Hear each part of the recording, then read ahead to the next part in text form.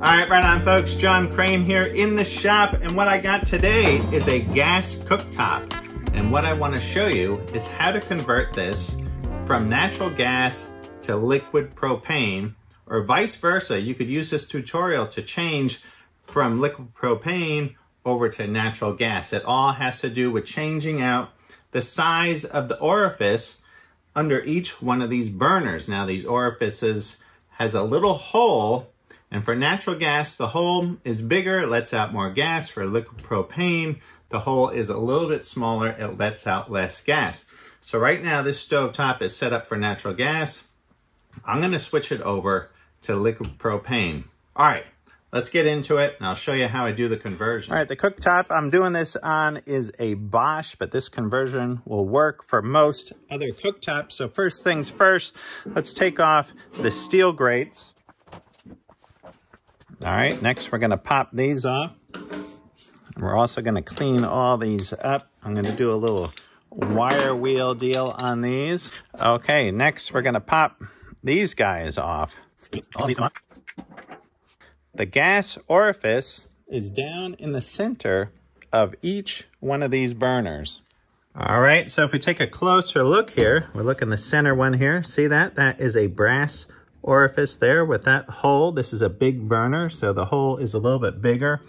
You see, if we go over here to this one in the back right, you can see how small the hole is because this is a smaller burner, less heat. Now, a lot of times if you buy a cooktop new, it might come already set up for natural gas, and at the same time, they might give you a little bag of these to convert it to liquid propane or vice versa. In this case, this is a used cooktop. I do not have the extra orifices to convert this to liquid propane, so I ordered some on Amazon. Also, here's another good tip here. We're gonna flip this stovetop over, and we're gonna look at this name tag here. All right, this tag right here is what we're after. Now, what this gives us is the size of the orifice in millimeters. So you can see here, left front burner, it gives you the BTUs, so you want similar BTUs. But here, see, for the natural gas, the orifice size is 1.30. For liquid propane, for the same BTUs, it's 0.88, right? So we want to change out this 1.30 to 0.88. And so it gives you the size for all these: left front, left rear, right front. We go over to this side, right rear, and the center.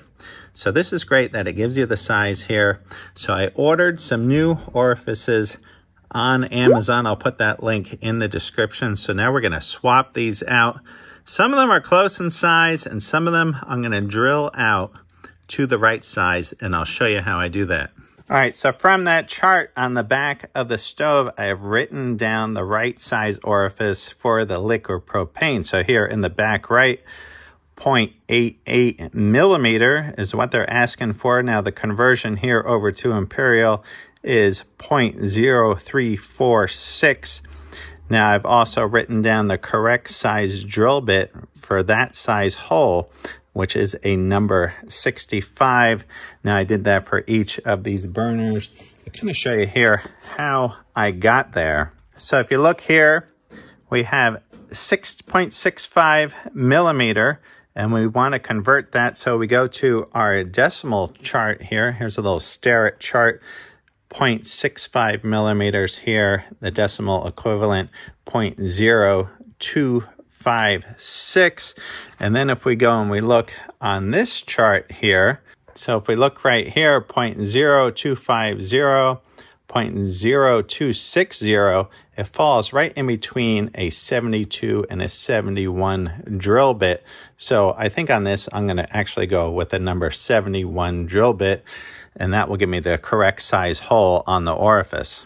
All right, this is what I ordered up here on Amazon. This is very cheap. It's only 14 bucks, and they send you a variety pack of these orifices, so you get something close to what you need and you swap it out. I'll show you one of these up close. So this is what we're looking at. So it's got a hole in the center. It's threaded on the bottom. So if we look at this one close up, it says 0.84. So that's just under, like this one back here is 0.88. This is 0.84. So I'm just going to open this up a little bit with a number 65 drill bit, run it through here, and I will swap this out for this orifice right here in the back. What you want is a 7mm socket here on a little handle. You see the 7mm fits right on there, and we're going to unscrew this guy here in the back. All right, here is the old orifice for the natural gas.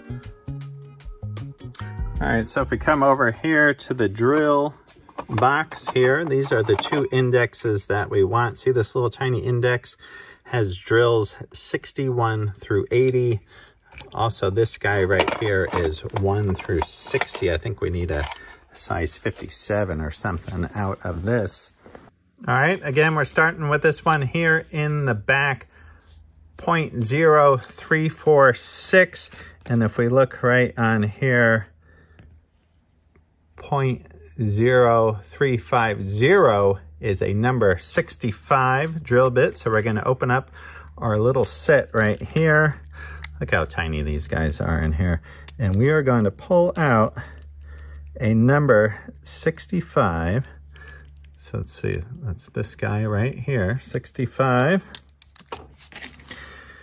And you can put this in a little Starrett pin vise, or I have this little drill chuck here that I use by hand. So let's see, let's open this up, slide in our drill bit,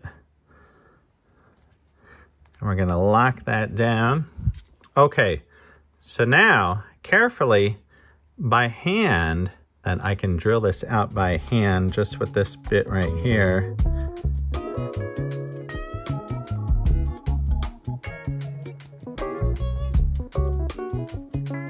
And I'm just spinning this carefully by hand. It should, yeah, see that's cutting nicely. That's going right through that, no problem. Maybe you can see there's some tiny chips of brass there right on the tip of that drill bit. So let's just clear this out. And there we go. We got that one drilled out to a number 65 drill bit. I'm just gonna take a little air. I'm gonna take the air nozzle here and just blow through that a little bit.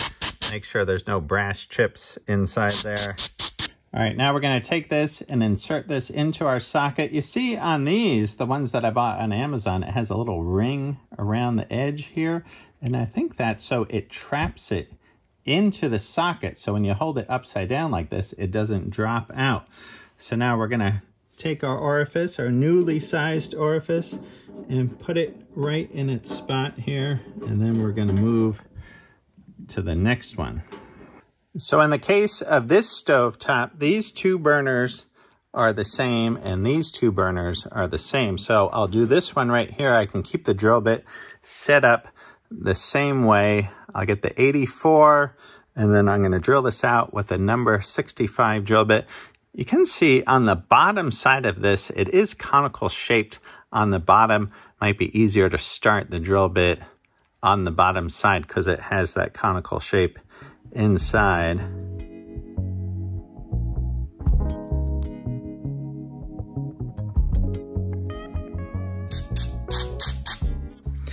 All right, we'll go in with our number 7mm. Break that old orifice free. Take the new one, pop it in there. And just like that. And then I'm gonna change out the rest of these. And there's another important step. You also have to change the regulator on the stove for liquid propane. I'm gonna show you that a little bit later. I will put a link to those little drill bits in the description. You can buy a set for yourself.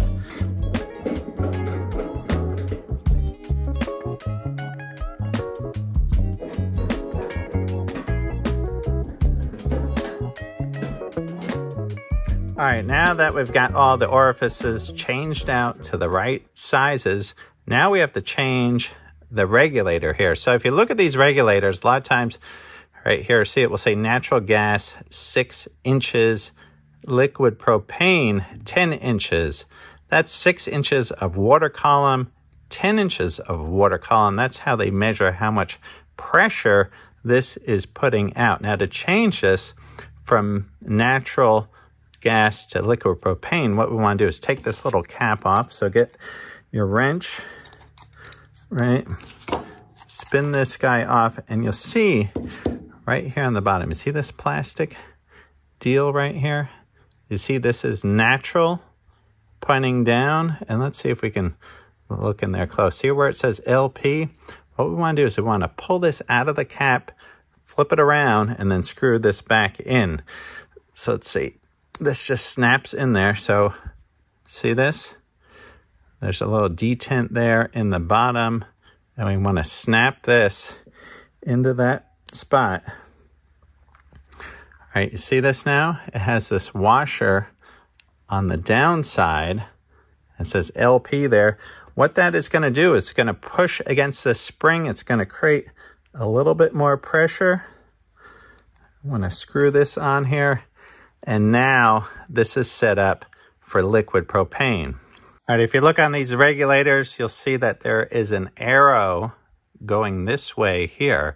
So we want the incoming gas going into this side. So I'm just going to clamp this in the vise. What I'm using here is this yellow tape. This is for gas line. See, yellow gas line tape here. And then at the same time, we always want to go clockwise.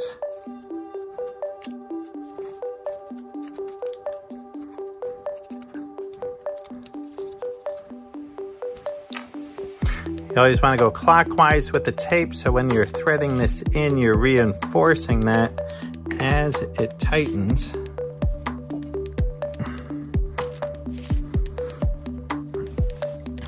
This is an aluminum body. You don't want to put so much pressure that you crack anything. And on the bottom side, this is where the pipe comes out for the gas line. Now spin our regulator on here.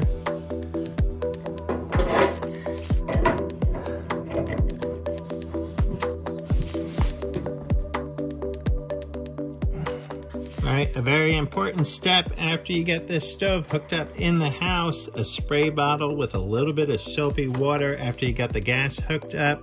Spray this around all the fittings. Make sure you don't see any bubbling. You don't want a gas leak. You see here, I've just got a little tank here with a regulator hooked up right to our cooktop here so I can test this here in the shop.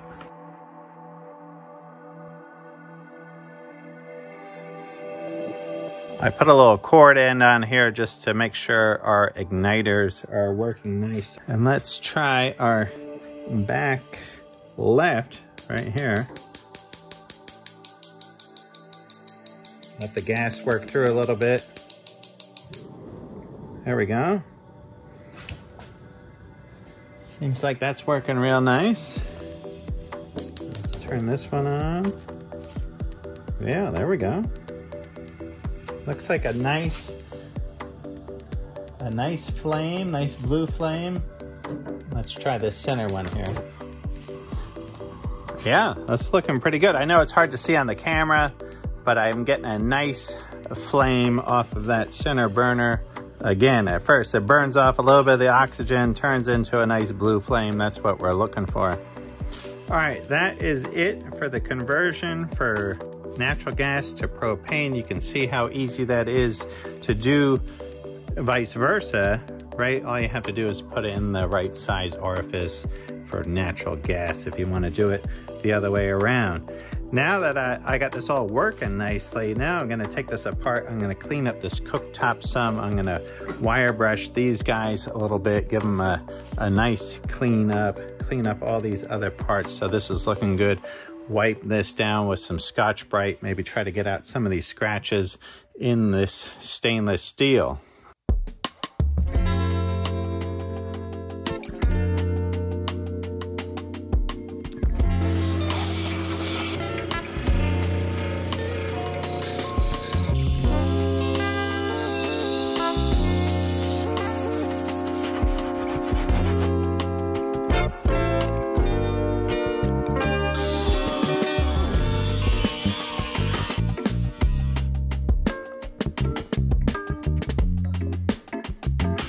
just a quick hit with some vinegar.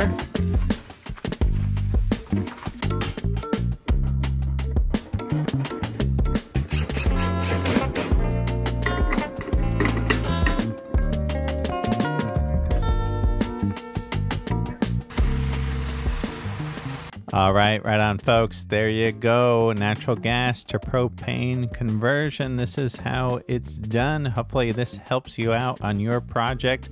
Or maybe you're just curious about how things work like I am. I'm always taking things apart, figuring out how things work. I think it's pretty cool. All right, right on. I hope you guys are doing great, and I'll see y'all soon. All right, right on. Oh, and I almost forgot, be sure to like and subscribe if you're feeling generous there. And I also wanted to check in to see if you got the memo on those TPS reports. All right, see you soon.